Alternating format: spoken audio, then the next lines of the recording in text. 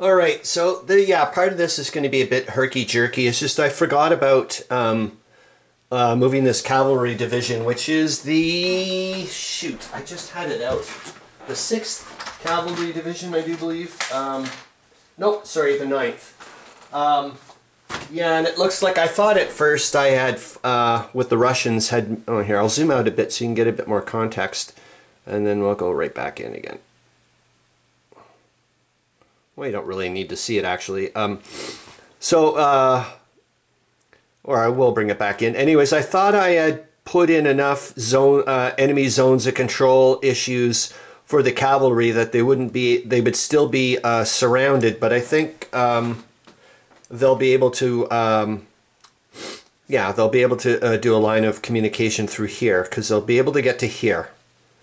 Pretty sure. So we'll see, but I'm pretty darn sure they will be. So because they have 6.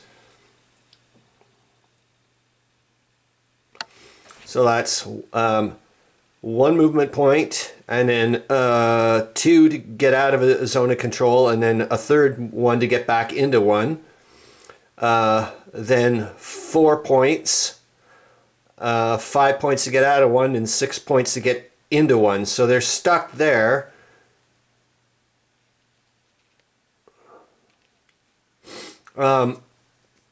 But they can do a line of communication here. So they're, oh, sorry. There we go. So they can do a line, they do have a line of communication here. So they're no longer surrounded. And the nice thing is they did sever the double rail line. But that's, you know, whatever. So I have completed the moves. I've written them all down. I don't have time to do them before work starts. But I forgot about 3 isolated units over. Well, I'll bring it over now. And there's going to be an attempted breakout. This is awesome. I've never done one before, like a proper one. And because it's so pitifully low, you're going to see all the modifiers. It's like, holy shoot.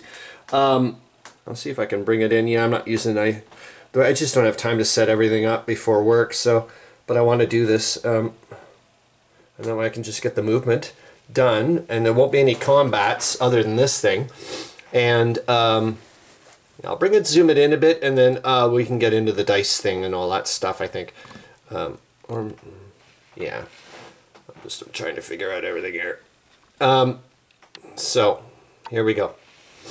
So, number 16 over here, let me go get the thing. They're screwed. There's nowhere they can go, so they're going to have to surrender, and they'll be lost. That's the 8th Cavalry Division.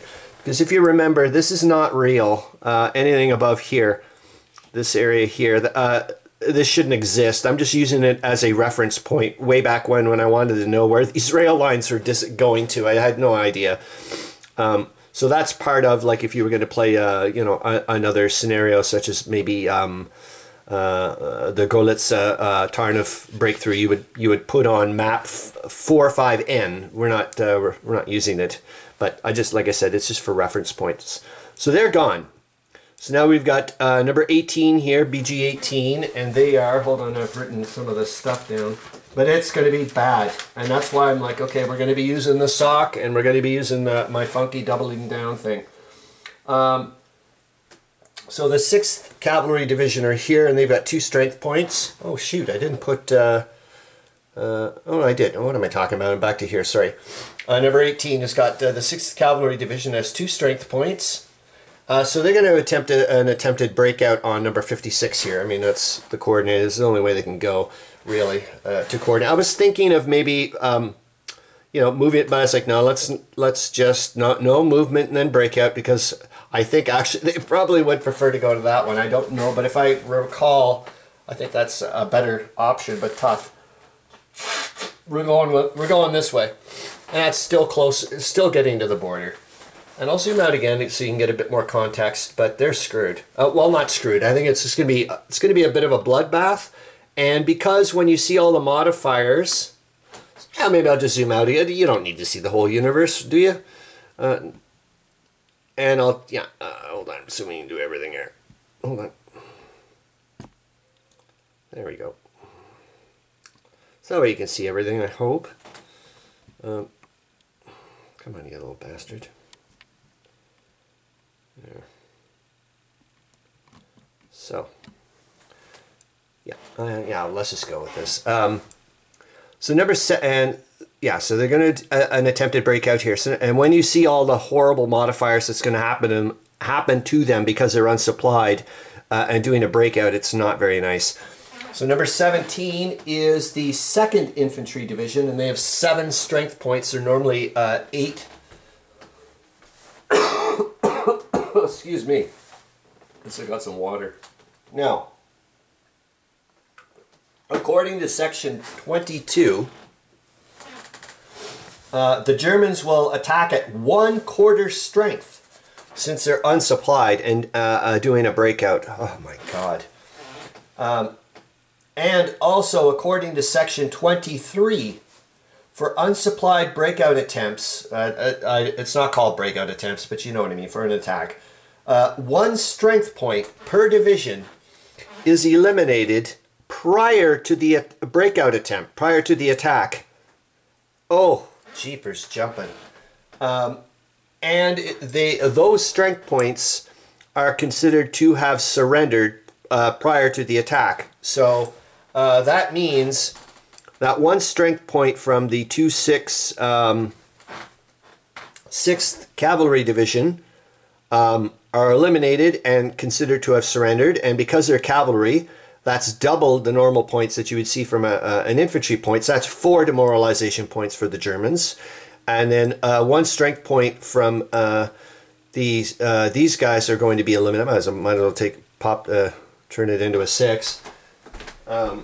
Since it's real. And since they're surrendering, that'll be, oops, I just popped it in the wrong thing. There we go.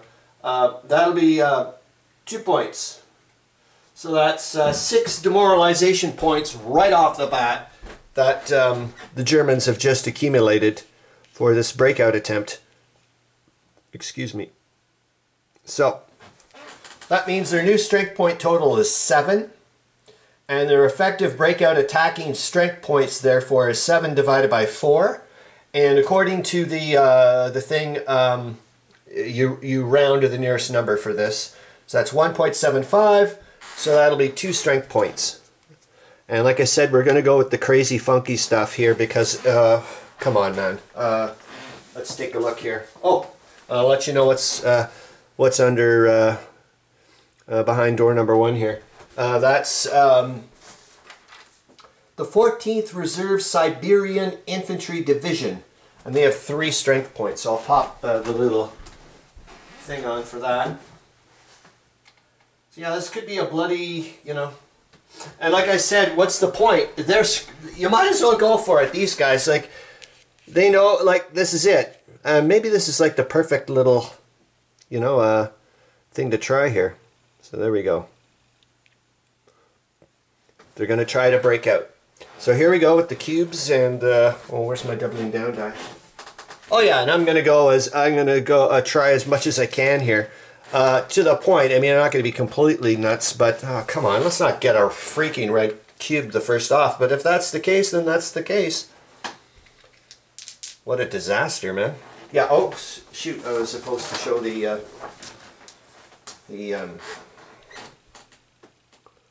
so there, you can see at 2, they need a 6, 7, or an 8. Oh yeah, I've got to look at the terrain here.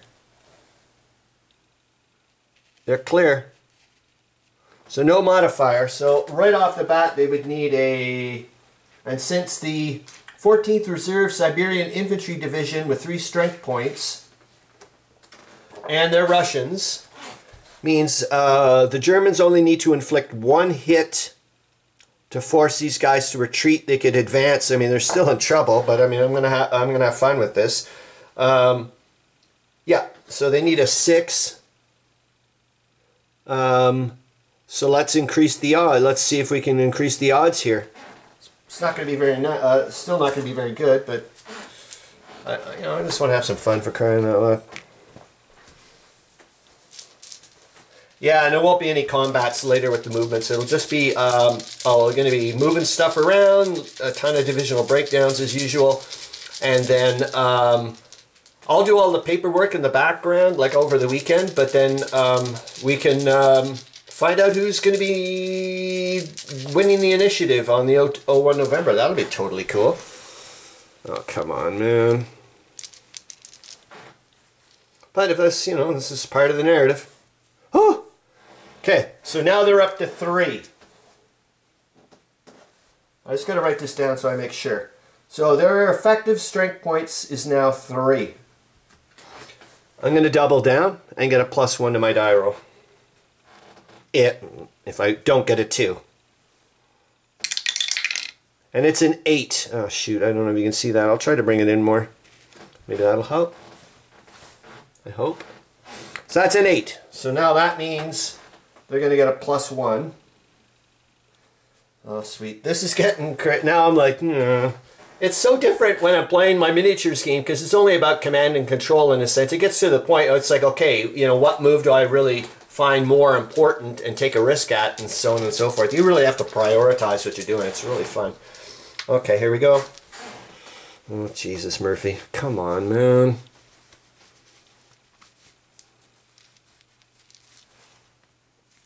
Yes! Okay, so now we're up to 4 strength points. And of course I'm going to double down. What do you think? I'm nuts? So as long as I don't get a 2 or a 4, I should be good. It's a 32. Yes!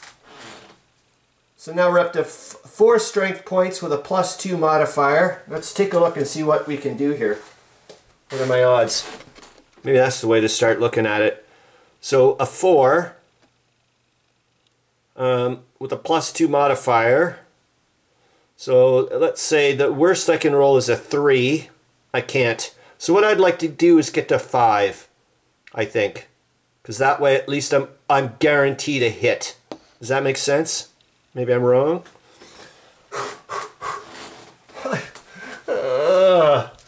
I love this. Okay. It's like good stress, right? I mean, this is, like, what the hell? It's not real. You know, versus like your house is going to blow up or something. Oh, come on, let's go. Come on. Come on, baby. Yeah! No, no! Oh, I had such high hopes, man.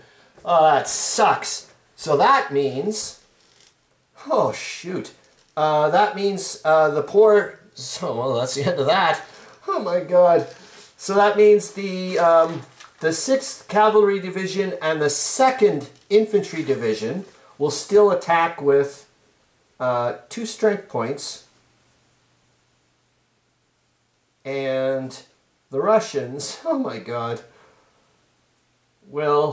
they have 3 strength points. I was going to write this down. This is nuts. Well, it's welcome to what you did. So Russians have 3 strength points, but now they're going to get... Oh yeah, I said it's after the calculations. Yeah, and so their initial effective, so that's unsupplied. That's 1.5.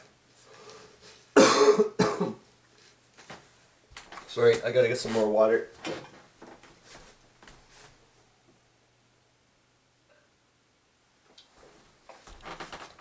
Oh my God. All right. And they're not, wait a minute, what am I doing? I can't do that yet. I've got to roll because they may be forced to retreat, which would affect their retreat effective counterattacking bits, right? Because it would be, sorry, I shouldn't say right, but so half of their strength points because they're unsupplied, but it could be ×2 if they have to retreat, and ×3 if they don't. If that makes any sense. Yeah, of course it makes any sense. So now the Germans attack, yeah, with 2 strength points, and I think they need a 6. Oh well, it was fun while it lasted. I really did have a good feeling, man. Oh well, it didn't work, did it? Okay, I'll bring it out. Try to... It doesn't really matter, does it, anymore? I guess you could... Hold on. Or do I... Just bring it... I just would like you to see the whole... There we go. And we're... There, okay. Or I'll put a little pink thing. So where's my pink dude?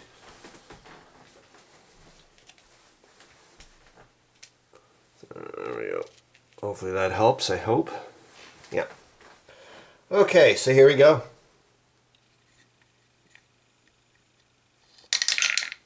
It's a 6, see? Holy F, I'm glad I did it here. So, oh shoot. So, 2 strength points on a 6 is one hit. Forces the Russians to retreat.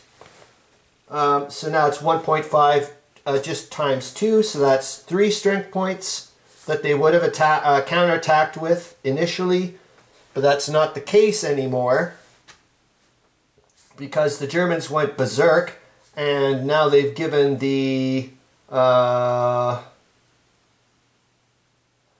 my god. So that means remember, because it's the failure of what you were trying for. And since the Germans were trying to do 5, to shift over, like to get an extra 5 strength points when they rolled, so that's up to Russians now get to use the 8 strength points, and they'll get +2 to their die roll. Oh, jeez. Oh, that's the way it goes. Oh, I'm liking this, man. All right, here we go. It's a 5. Jesus Christ, on a crutch. What the hell, man? This is fun as hell. Okay, so we're at 8 strength points. So we've maxed the bloody thing out, that's for sure. As you can see here, 8 with the 5, and they're getting a, what was it? Oh, sorry, it's just +2, so shush shush. 5, so they get +2.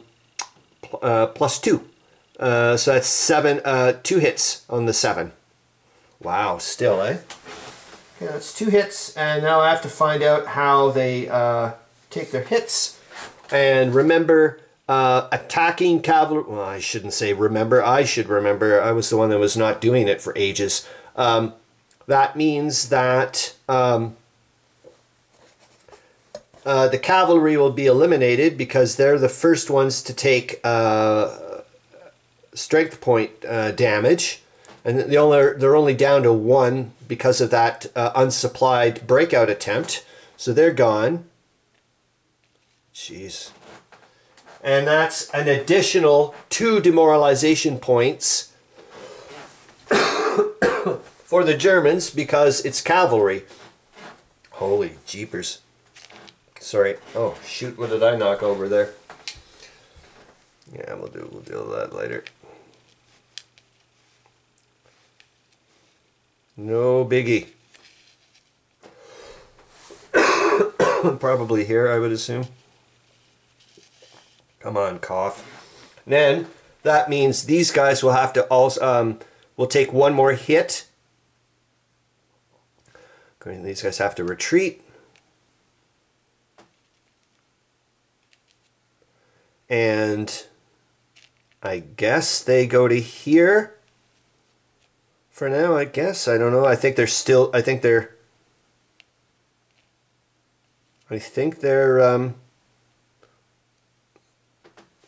screwed. Somehow, I think so, yeah. I mean, they're still out of a zone or whatever.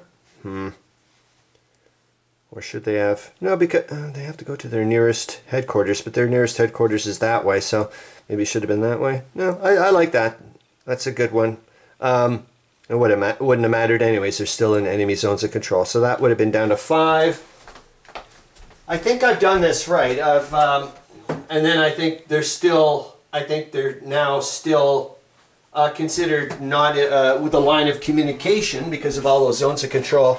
So I mean, it was a, you know, maybe just a fun little bloody narrative. Maybe they're still going to like all, well, maybe not, because what am I saying? That is technically, I guess you're saving yourself 1 demoralization point or so, because that 1 strength point would have surrendered when these guys all do. That's still going to be another 10 demoralization points when they go.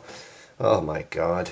Yeah, and there won't be a combat over here. It was just, like I said, just an idea. But hopefully, hopefully I did it right, and everybody kind of gets a good idea of what how horrible things can happen when you do attempted breakouts and whatnot, and also use my crazy stuff. Okay, Good Friday to you, man.